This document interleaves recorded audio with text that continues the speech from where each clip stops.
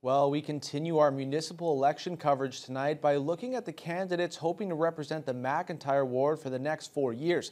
Vasilios Bellos reports.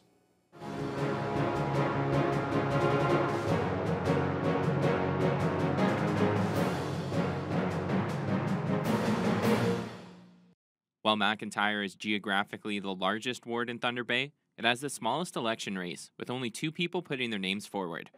That includes incumbent Albert Aiello, who is wrapping up his first term on City Council. During his time representing McIntyre, Aiello also sat on the DSAB board, Intergovernmental Affairs Committee, and was the co-chair of the Operations Committee. Aiello believes he's proven his dedication to the ward and is ready to do it again for the next 4 years. I worked my butt off. I could confidently say I've responded to every email and every phone call. I know the residents are appreciative of that.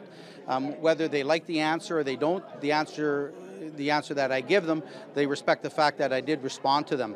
I continue to work hard. It's just in my nature. Challenging Aiello is Brent Boyko, who is new to politics but has leadership experience, including managing a large industrial facility.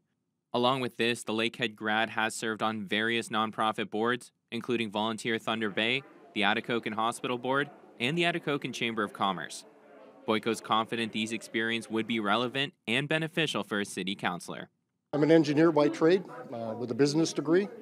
I manage facilities upwards of 150 people, several $1 million, capital projects. So I've seen it, I've done it all. I've been on the hospital boards as well, so I'm very, very much familiar with governance and the governance required from any board. Vasilios Bellos, TBT News.